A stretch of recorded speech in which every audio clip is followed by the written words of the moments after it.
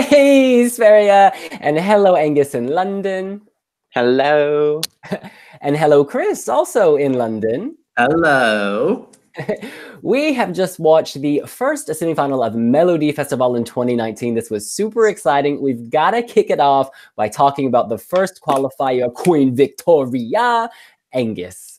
I am so pleased about this. I think there was a lot of kind of doubts at the start of the week. The reaction to the snippet was not great. Country is out the window, and now it's a big power ballad and lots of concerns. And all my doubts were dispelled tonight. I thought this was totally fantastic. She sounded great. I actually think the staging was really good as well. I got real shades of Sanna Nielsen and Do from 5 years ago. It was that level of power ballad quality. And yeah, I'm totally thrilled for her.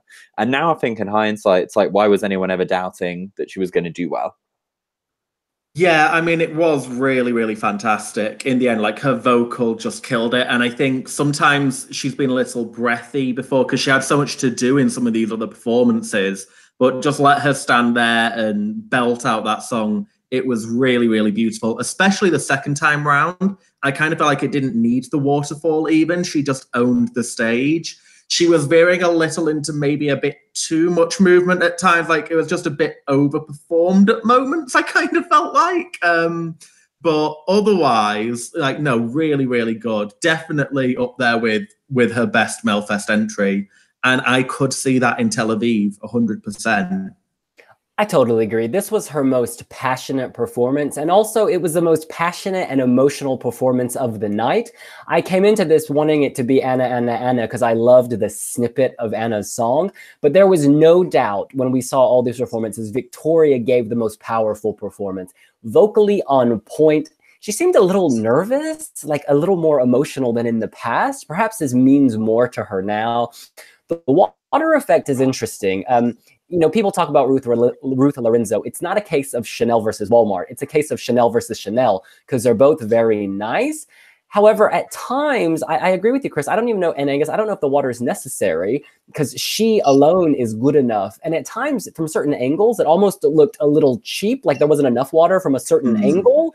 And so they will figure that out for the final, and especially if she goes to Eurovision, I have no doubt. This was a classy, classy performance. She's matured so much as a performer, and she was already very mature. This gave me the feels. She can relate to the message. She was emoting in a way that no one else emoted this evening. Yeah, I mean, fantastic stageography as well. Like, she did so well. This was very well deserved. Yeah, I mean, I saw a lot of people on social media who are like, I wasn't a fan of Victoria's other songs, but I really liked this one. So that's a good plus. It's nice to see her not having to do the country thing again and again and again and being typecast. She's really shown that she can deliver. And I'm looking forward to see what they do in the final with this. Well, now we turn to Mohombi. Hello. We say hello to Mohombi. My first point is that girl in the green, she didn't look like her Tinder profile. You know what I'm saying? Because when she popped out from that screen, I was like, who is this?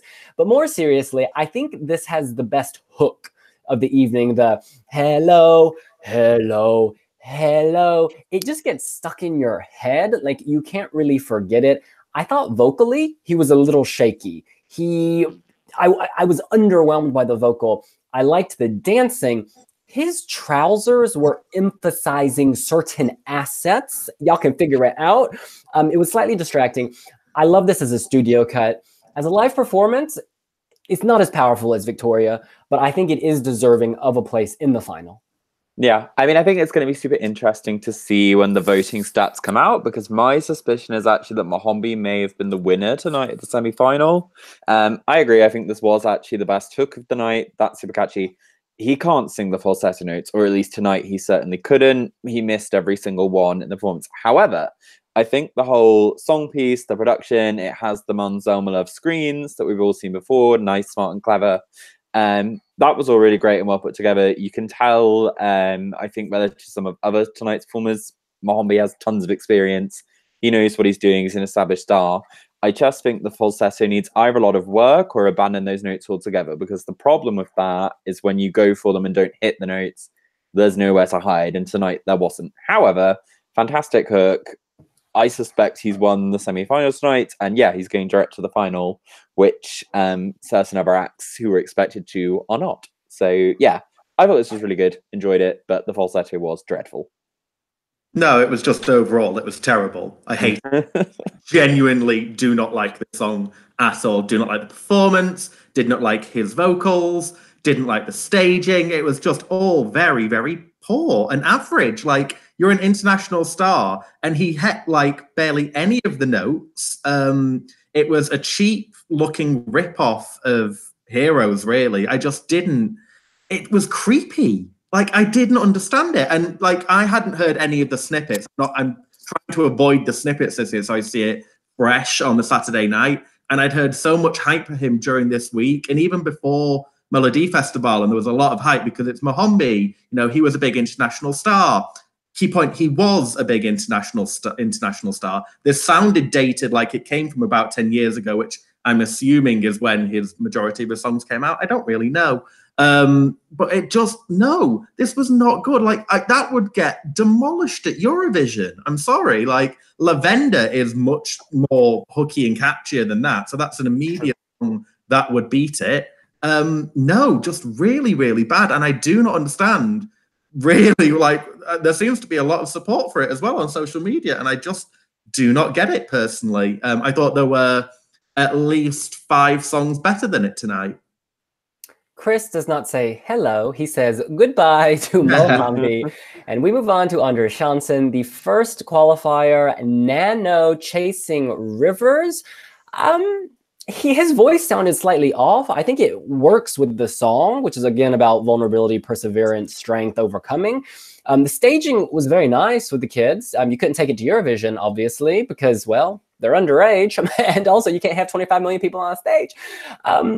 Yeah, this, you know, I can take it or leave it for the final. It's not sufficiently strong that I think, oh, this has to make it to the final. It has to get through Andra Chansen.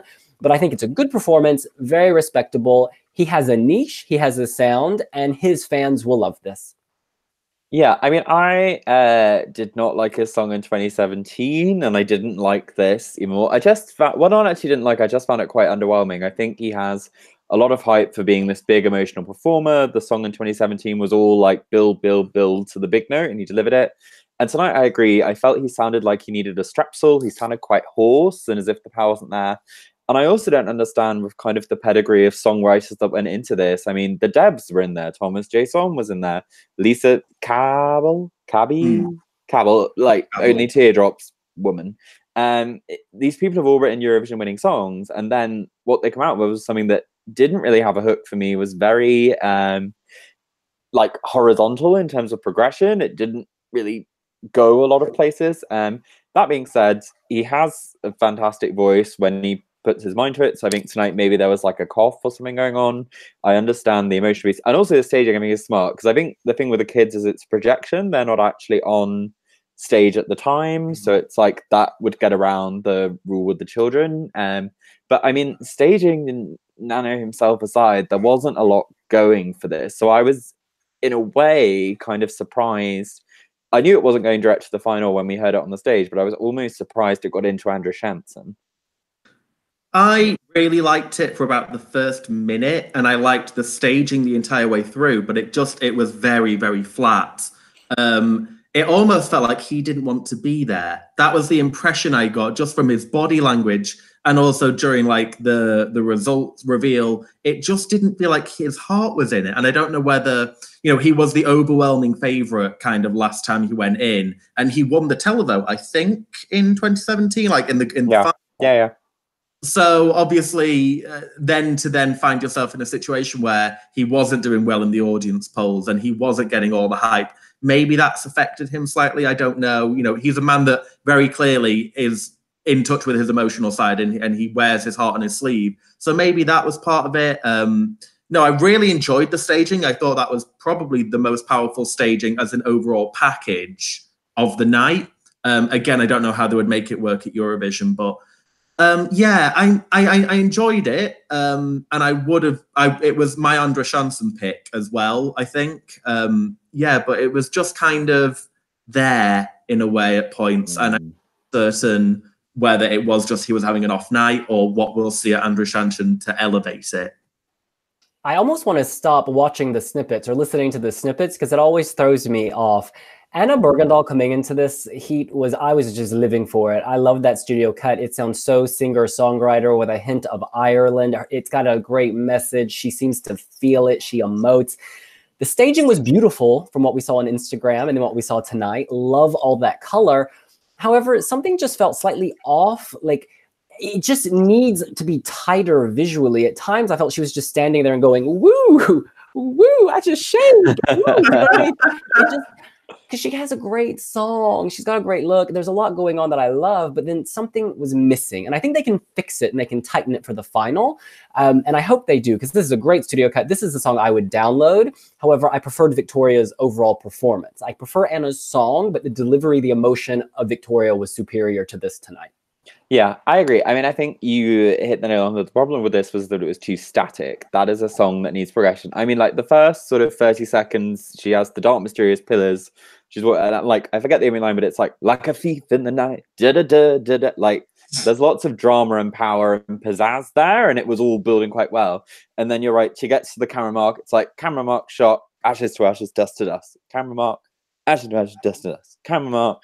That like. It just got too repetitive with the chorus and it didn't go anywhere, which is why this didn't go to the final tonight. However, I think get her out of the shrubbery and all the plants, like strip that away, give her some dramatic beats. I don't know, can they get her a treadmill and a wind machine? That's what this song needs. It's very Bonnie and Clyde, but you know, she's not shooting up the old saloon. She's just kind of waving at it. And you need her to like, I don't know, get some petrol, light a match, lots of fire. This needed more for it. However, I'm thrilled that she didn't get knocked out of the semi, because I had a horrible thought when it came down to being her, like in the last few bunch of people. I was like, oh God, is she going to get knocked out in the semi? And like, what an embarrassment. So good that she's gone through. The staging just needs more progression to it because it was too static tonight, and there needs to be more for this. I want more.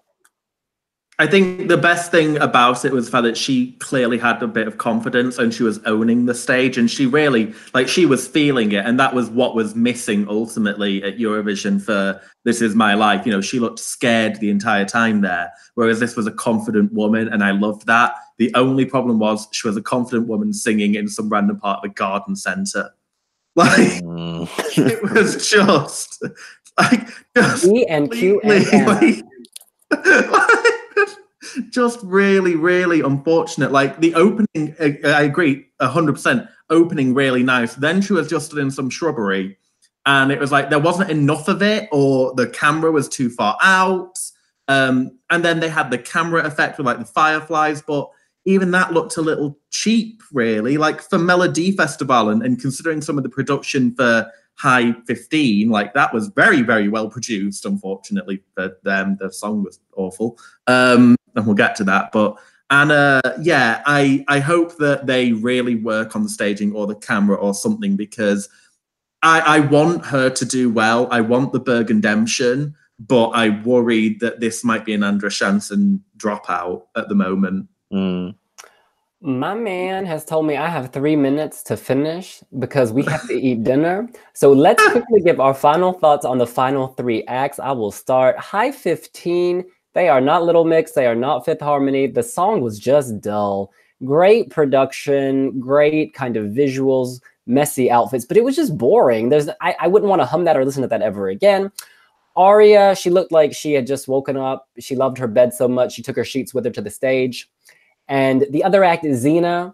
I really, really enjoyed that. It was a lot of fun. I hope they come back. It's got the fun of a Sean Banan, but it's not a joke. Yeah, I mean, I actually, on Xander, I just have on my notes Orange Party Song, because that's what I took away. I actually thought this was quite good and enjoyed it, and was sort of surprised they weren't going through.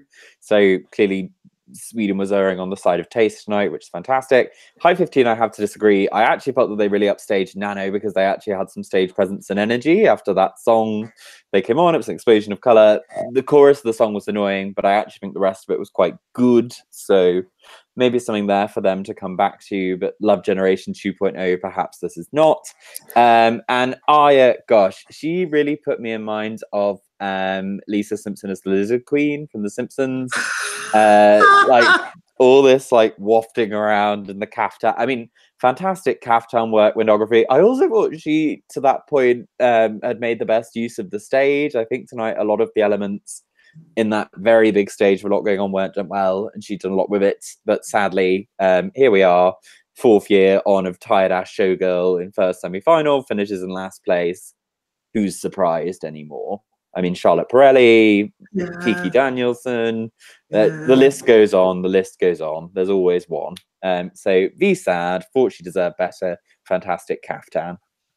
High 15, terrible, didn't understand it. They were like 15 and 16 and talking about going out getting drunk. Pretty certain that that isn't possible in Sweden at those ages. I mean, maybe it is, but it sounds... Or at that expense, really. Yeah, it sounded like it was written for a Little Mix, who are obviously older, you know, they're still young, but they're older, and it would make sense for them. Didn't understand it, thought the staging was recycled Benjamin Ingrosso bits. Arya, justice for Arya, I thought it was really, really sweet. Would have loved to see her in Andra Chansen, and definitely ahead of Mohombi.